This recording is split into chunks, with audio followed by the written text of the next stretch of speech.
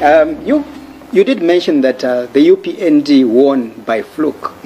All right. And some people that are watching you right now, I'm sure they are disagreeing with you. Disagreeing with me. Yes. But, yeah. Reason being that the margin was too huge. You know, 1.8 against 2.8. That is not a huge What margin. kind of a chance of fluke would be that? That is not a huge margin. Yeah. 1.8 to 2.8. Yeah. You're talking about 1 million. Indeed. It's not huge. We are more than 17 million Zambians.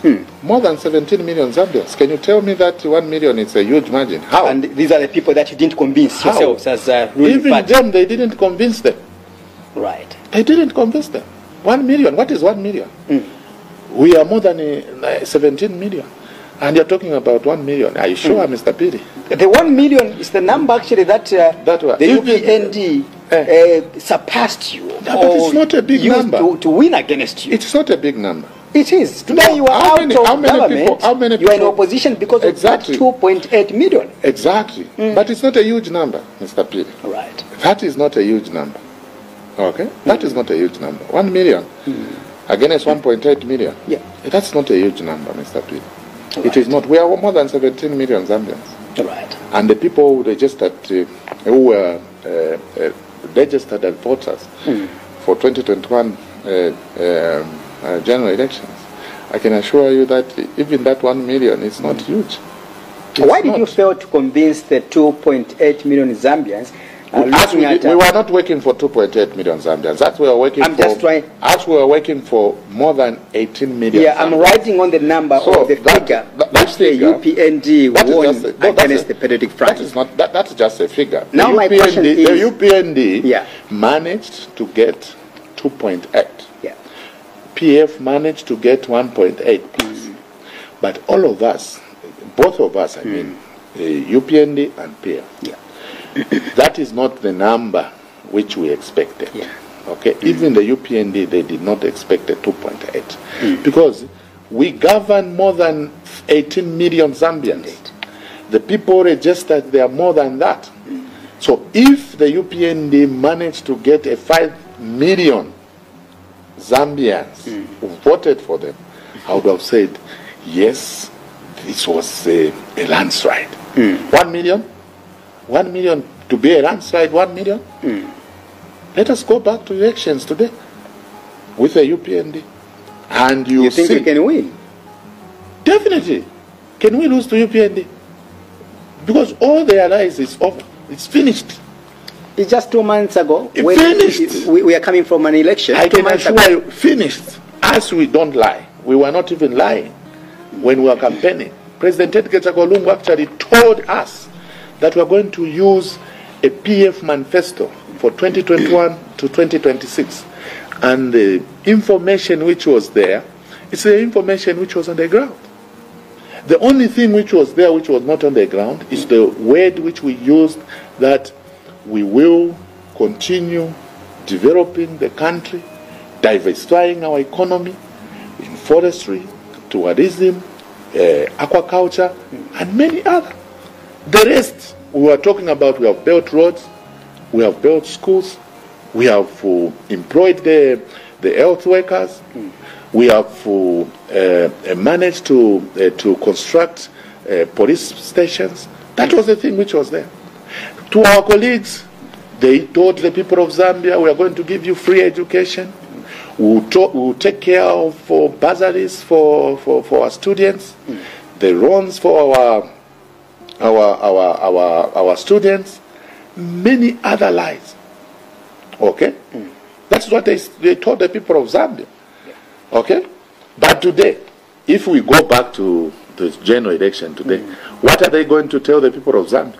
As we maintain the same information which we will tell you, Mr. Piri, that we have constructed flyover bridges in Lusaka, and you agree with me that yes, it is true. We have constructed a ring road from Kafue Road into Great North Road. You tell me that it is true. We have constructed Ngwerere Road, decongesting the Great North Road into the eastbound. You say yes, it is true. We will tell you that we have constructed airports, world-class airports, you say, yes, it is true. So for us, we have no time to lie to the people of Zambia. And we had no time to lie to the people of Zambia. President Edgar Chagwa Lungu told us, guys, we need to tell our own story. And we are trying to tell the people of Zambia our own story.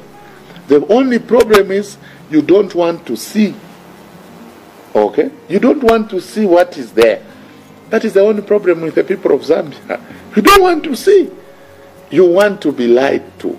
So, our colleagues lied to you that they will give you free education, which they have backtracked in Parliament. We told them, we told the Vice President, Madam Vice President, you told us free education. And free education, you cannot discriminate on free education. Free education is free education.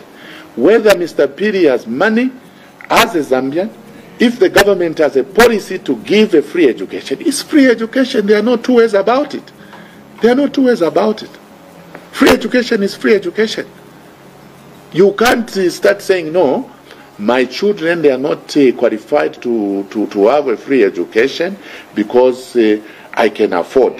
Government policy is government policy. Whether your children, they can afford or not, but you give what you promise to the people.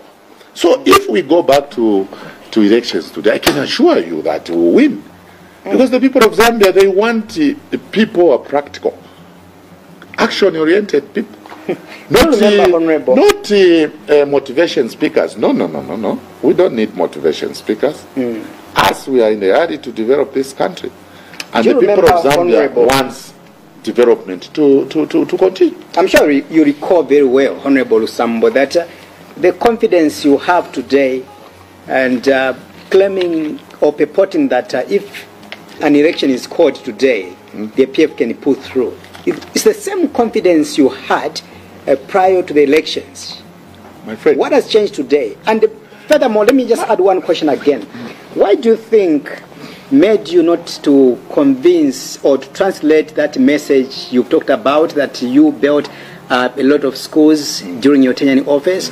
You also constructed a lot of houses or teachers' houses. You can talk about police houses. You want to talk about bridges, airports, among them.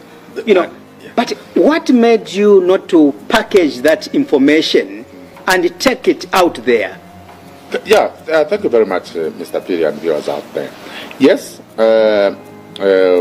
we missed a golden opportunity as Patriotic Front to package the information and to be consistent in our the information which we are giving to the people. Where did you miss it? Let's be realistic here. Where did you miss it? I can't tell exactly where we missed it. But for us, some of us in Kabushi constituency, we are very consistent. We are very consistent. We are telling the people what we have done. And I can assure you that President Edgar Chagwa Lungu's shoes, they are just too big for any president to come and fit in. That's why I was saying President Hakainde Hichilema is sweating in State House because he's trying to fit in a very big shoe.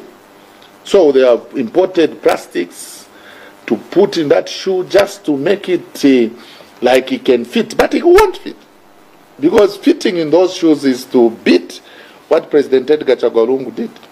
That is the only way we are going to fit in those shoes. The bar is too high. Right. The bar is too high. The bar is too high. There is no one who can reach where President Edgar Chagwa Lungu reached.